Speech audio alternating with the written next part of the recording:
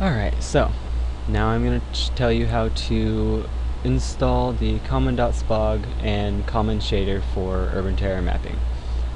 First off, you need to find your urbanterror mapping folder. Mine, I conveniently have on the desktop, but just in case. And yes, I am on Windows 7. My install is on my second hard drive, and program files, urbanterror mapping, if I can find the dang use, urbanterror mapping. So there's mine.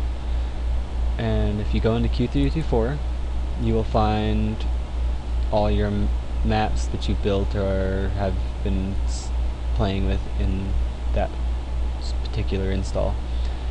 I have common.spog already in here, but just in case you don't, once you download it, you put it right here.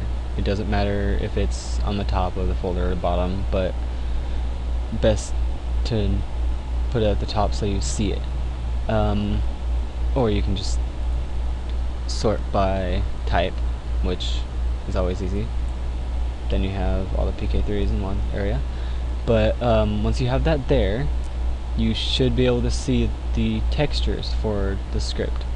If you don't have the script, the common.shader, you just open your scripts folder, go to the C area and check if it's there. If it is there, you have to go to your shaderlist.txt and make sure common is at the very top or anywhere within this area. If it's there, you have some other problem, which I will tell you in a second.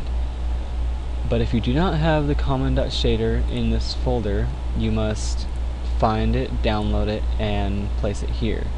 If you have one but it still doesn't show up, I would suggest finding a newer one, putting it there, then doing what I'm about to tell you. Okay, so if it still doesn't show up after doing that, you can open your GTKradiant and make sure that you go have your path set correctly.